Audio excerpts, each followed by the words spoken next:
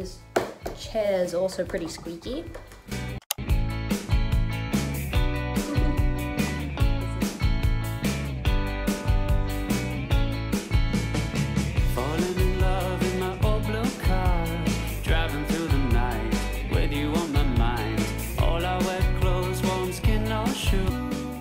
Hello, welcome back. I am in my lovely apartment, staring at my beautiful flowers that I got from a friend. Thank you, friend.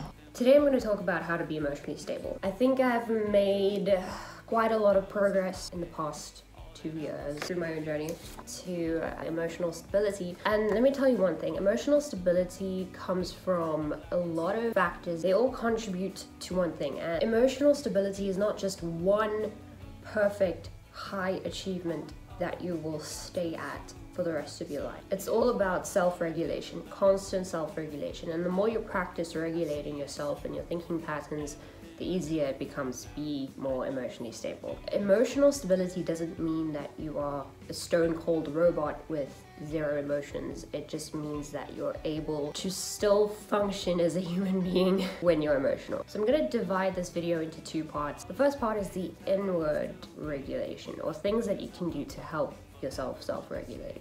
The first thing that I would say that you need to have is me time.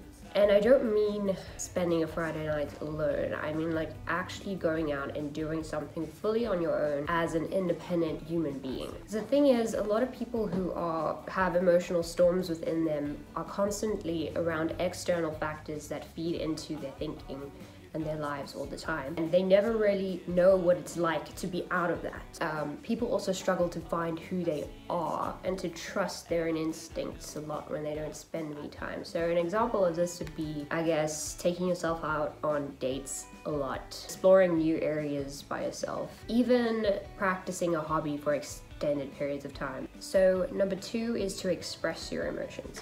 Now I know we're talking about emotional stability, and a lot of people might think, oh, emotional stability means you are able to basically not show much or go too crazy or whatever. And I think a lot of people don't understand that unhealthy people might express their emotions in the wrong way, especially around people, and make social atmospheres really difficult to be in.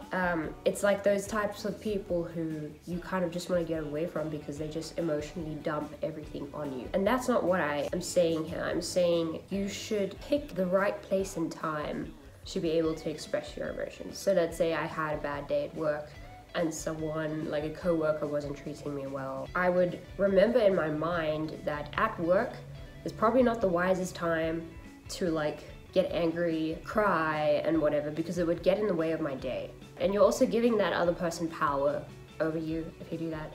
In my personal opinion, I would just remember in my head, okay, when I get home today, I get to go lie in my bed and cry and write in my journal about it and feel it and process it, listen to sad songs, I don't know, whatever gets you in that emotional space, and being okay with it, because I think a lot of people are scared of that. But be okay with it, because once you cry and you get it out, all of a sudden you might actually feel, oh, okay, I've processed it, I'm through it, and now I actually feel better. Because the thing is, emotions are energy in motion.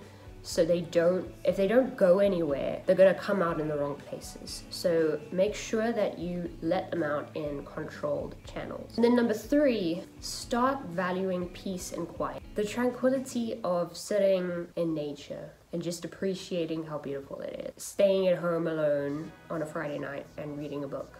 Basically not having external disruptions to your peace is very important, because it gives your brain time to regulate. If you're constantly on your phone chatting to people or constantly around busyness and chaos, it's easy for our brains to learn chaos and stress is normal versus the opposite, which is actually being able to decide how you spend your time and who and what influences your emotions. This also goes with like friendship circles and gossip, and it's good to have friends and have fun with your friends, but if your friends just gossiping all the time and telling you about Sue who did them dirty, or does not create peace in your mind. And now we'll be focusing on the outward I guess, things, I don't know what to call the outward focusing tips. My biggest piece of advice is to focus prolonged negative energy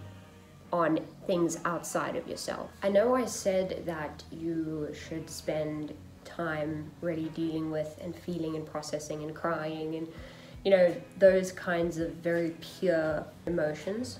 But there is also a time where we can't wallow in those things for too long. So if you're feeling like your negative emotions are dragging on for longer periods of time to the point where you can't really function properly because you're always sad or upset, as hard as it is, it's always good to focus that energy on things outside of yourself. I started to put that energy into painting. So I would challenge myself into making something really beautiful that added value. I know I took myself seriously enough to create and practice this beautiful art form. Sitting around and worrying on how negative my life was and my problems, I decided I'm going to create a YouTube channel and put my energy into creativity, because that's what actually makes me happy. That's what I'm actually I want to say good at.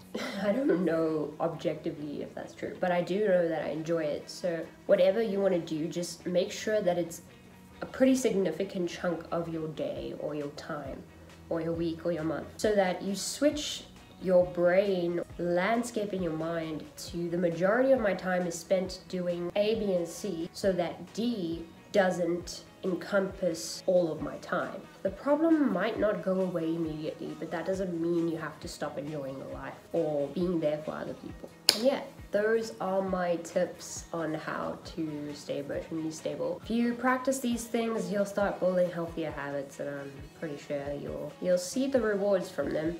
Stay cool, butterflies. I'll see you in the next one.